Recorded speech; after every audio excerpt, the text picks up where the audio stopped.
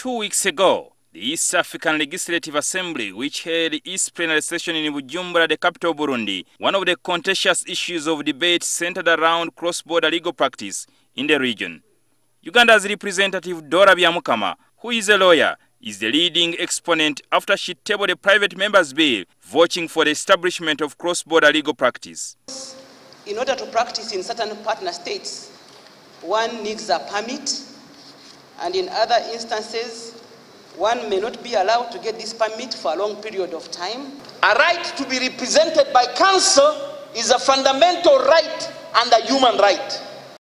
Once passed by the Assembly, lawyers from the 5 member states will be free to represent litigants across the region without requiring state accreditation. Currently, Kenya and Rwanda, which practice common law jurisprudence, have already opened their borders, allowing lawyers from the region to practice in their countries. But the Uganda Law Society says Byamukama and the East African Legislative Assembly should not rush the bill.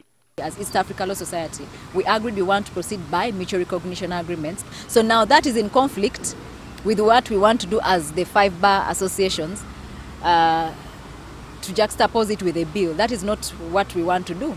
Ssebatindira says Byamukama should first consult bar associations and law councils from respective countries. That consultation was never done with us. Otherwise, then, you know, it doesn't make sense to have a bill and then the MRA. It has to be one route.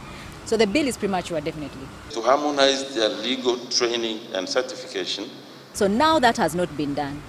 It would require that the universities must first harmonize of the 5 member states to agree that what can we agree upon as our standard, what are our minimum standards, what are our acceptable subjects. However, Fred Mukasambide, also a member of the East African Legislative Assembly, shares a different view. Instead of coming up with a law for only one profession, we may come up now with a cross-border trade in professional services bill, which will take care of all the professions. There are fears in some partner states that once it becomes law, it could open floodgates of legal practice, and lawyers from countries which lack a competitive edge will find it hard to stay afloat.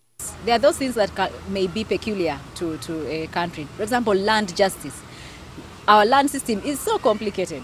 Or even the land system in Kenya is very complicated. You just can't walk in as a Ugandan lawyer and start practicing land law.